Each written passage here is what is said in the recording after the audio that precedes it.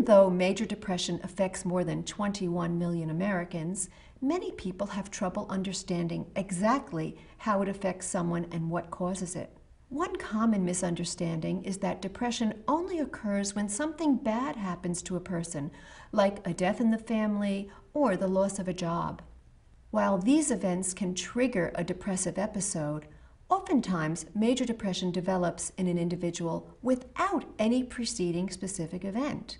Let's examine the false notion that depression is simply a nasty case of the blues. Many studies show that depression is caused in part by an imbalance of the neurotransmitters in your brain.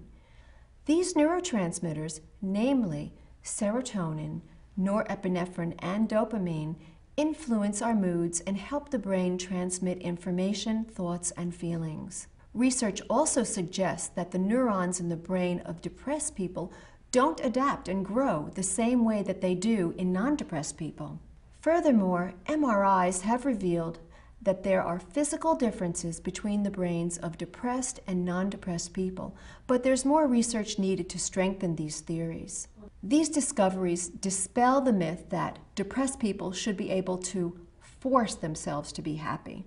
To correct these neurological and chemical brain glitches and get relief from their symptoms, people with major depression usually need to start and often stay with antidepressants and psychotherapy. That leads me to another myth. Major depression doesn't just go away on its own. Don't ever wait for this to happen.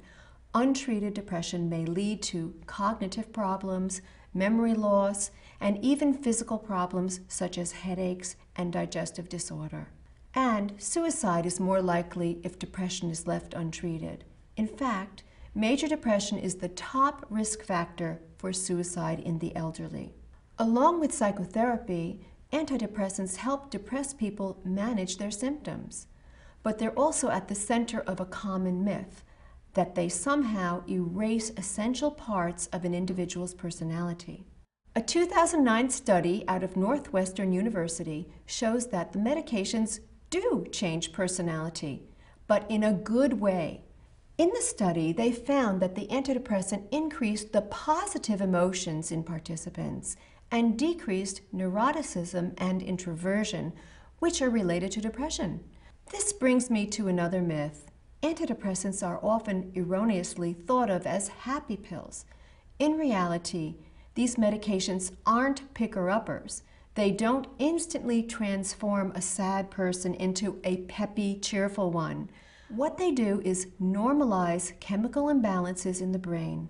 Bleak moods, out of proportion to what's going on, can subside. And with lifestyle changes and psychotherapy, the person can take on life's ever-changing good and bad events.